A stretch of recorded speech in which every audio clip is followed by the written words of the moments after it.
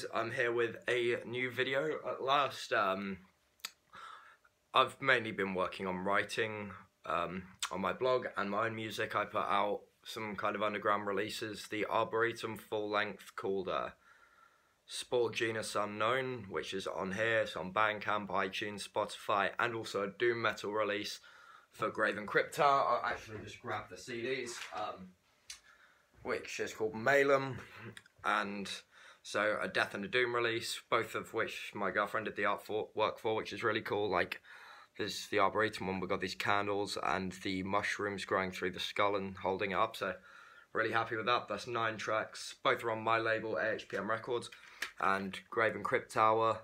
The logo I drew, she did the art for though, which is also that. So yeah, fucking stumbling over my words. So death metal, doom metal.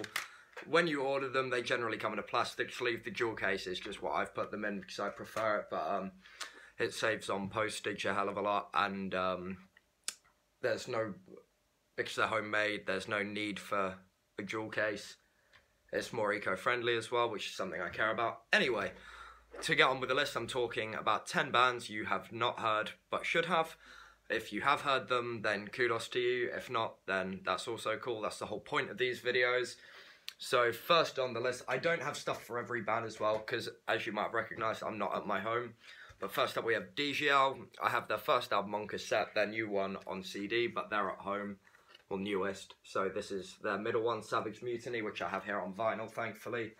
I've only got 3 things to show other than my CDs, but I have something from all these bands. Yeah, Degial play really old school Swedish death metal. I saw them supporting Watain. They're really fucking good. Like, if you like Swedish death metal, check it out. Next up we have Tomb Mold. I don't have anything here, but if you saw on my Instagram, all this stuff you can see on my Instagram at natskog_JSK. The new Tomb Mold album is absolutely amazing. I'm not sure if you've heard it, but a lot of people have been talking about it. I bought the orange cassette version, which I think is the only tape of it. It's really good. Dark, old school death metal. And then on a similar note, also from 20 Buck Spin, who have been putting out tons of great releases, is the new Torture Rack CD, Malefic Humiliation. It's, they're Canadian or American, I believe. I'm not too sure off the top of my head. But it's kind of really dark, brutal, old school death metal once again. Oh, actually, I do have something of this band. It's Feigur. They're French, kind of ambient, depressive black metal. I have their second album on CD at home, but here I have the cassette of their first album, number 9, limited to 200 on Ogmios, I believe it said, Underground Records. So yeah, there's some really dark, bleak French black metal, very depressive. Next on the list, Eldamar, who I've spoke about before, my friend from Norway's band. It's one guy, really ambient black metal, amazing soundscapes, really kind of dreamy, Lustra, summoning, that kind of stuff if you like that. Next up, a similar kind of band, if you like Caledon Brood from the States, Valiant. I have this one signed, also signed the CD, very nicely sent me out after I reviewed their latest album, which is also really good, but this one's A Moribund Destiny on Transcending Records, really stunning stuff once again. Next on the list is Kroh, spelled K-R-O-H. They're a British kind of stoner doom, really fuzzy. It's featuring, I think it's the guitarist or bassist from Fuckpig, F-U-K-P-I-G. I think that's who. I know he's in another band, it's like UK Grind. I'm pretty sure that's it, but if I've got that wrong, hit me up in the comments below. And I think it's the guitarist, but don't quote me on it. With a female singer who has a really great kind of dark bluesy vocal range, which sound really cool. Then on the topic of female fronted doom, also Black Moth. I have the latest Kroh album, I believe it's the latest Altars on CD, and I have the latest Black Moth album. It's really good, much more laid back than Kroh, like more kind of a crunch than that really heavy stuff, but nice, easy listening stuff. Really talented lady on vocals once again.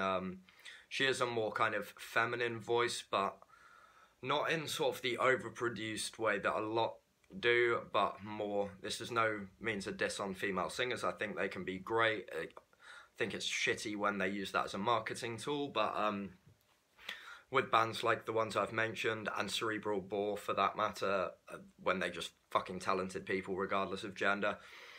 I'm all for it. Like I said, I think it's a shitty marketing tool, but that's just me. Black Moth, a really nice kind of stonery doom once again. Been listening to a lot of doom.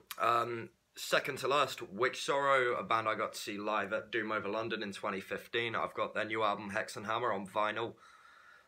Probably my favourite release of the year so far, in all honesty. Like that or the new Watain, or the new Tomb Mold. The new Witchsorrow album is by far their best. I've also got another one on CD, but I can't think what it is. But check out Hex and Hammer, it's absolutely amazing. And finally, Uncoffined. I have both their albums on CD, but sadly they are at home, which is not where I am. This is the artwork for their second album, Ceremonies of Morbidity. Really good British death doom. Like, it's more on the doom side with kind of like 10-minute songs, really sludgy atmosphere, but like really great growled vocals. They're awesome. If you like crust punk as well, the lady on drums, Kat, is also, I believe she's the drummer in Winds of Genocide. I assume she's the drummer in Uncoffined, but she's a really talented drummer, sounds fucking awesome behind the kit. They've got some great riffs. In fact, I did a kind of a slightly altered cover of the ending riff from the fifth and final track off this album on my Instagram. It's one of the ones where I'm using my white Ibanez because it's in drop B. So check out Uncoffined. They're probably my favourite band on this list at this point in time, but I also am a big fan of Eldamar and Witchsorrow and Degial. Well, I'm a big fan of all of them, but check out Uncoffined and all of the bands I've mentioned. If you've discovered something new, leave a like or whatever people do, just because it helps me out, I believe, with the recommended kind of things. Spoken a bit more in this video than usual, just because I haven't spoken for a while to you guys like this, just been writing, so I thought I'd make the effort. My next video, I'm just waiting on Tomb of the Mutilated, then I'll have all of Cannibal Corpse's records, so I can do a ranking of that. I can't promise when it will be, but stay up to date on my Instagram for clues, natskog_JSK, and also natskog.wordpress.com if you want to read my written reviews. They're the words I'm looking for. And I'd really appreciate, you can check them out right here on YouTube. Grave and Crypt Tower is only on Bandcamp and YouTube and CD, but the Arboretum one's on iTunes and all that. But check out these two albums that I did, and Sickly Ganglen's Degial if you haven't heard that one yet. Really appreciate all the support I've got and everything. The other day alone, I'm just counting Bandcamp, I had over 150 downloads of my music. Absolutely amazing. I really appreciate everyone taking the time to check out some underground music rather than just being stuck in the grind of listening to the same stuff. That's why I made this video, because bands like Uncoffined and the others, sorry I keep looking at my own thing for ideas, they make, Uncoffined could easily be the next Hooded Menace. But the problem is people get stuck in the grind. They're like, Hooded Menace are amazing, which they are. Their new album is definitely one of the best albums that have come out this year. But then that's just all they listen to. So rather than doing that, check out new stuff. Every day I go on Encyclopedia Metal and look at what's coming out today. Check stuff out, review it, always finding stuff. So yeah, cheers to everyone who supported the new stuff. Had some really awesome stuff said about it. I'm sure it'll get its fair share of shit with time. I mean, there's not really been anything bad yet, touch wood, but there you have it. I don't, you know, as far as I care, music makes an emotional response. If you hate it, you'll keep still putting out energy in its direction, which can be fed into the kind of engine of creativity, be it positive or negative. But yeah, I really appreciate all of you checking out my stuff. I really would appreciate you checking out these talented bands. And if you want to send me your own, my email's open. As my social media pages, I do my best to respond to everyone who I hear from. So hit me up. Who knows, you could be on one of these videos or on my review blog. And I did say in the unboxing I did, physical releases will take priority on the merit that those bands have gone out of their way doing something that will lose them money rather than just sending me a Dropbox link. But I will try and do everything. And with that said, thanks for watching. Stay metal.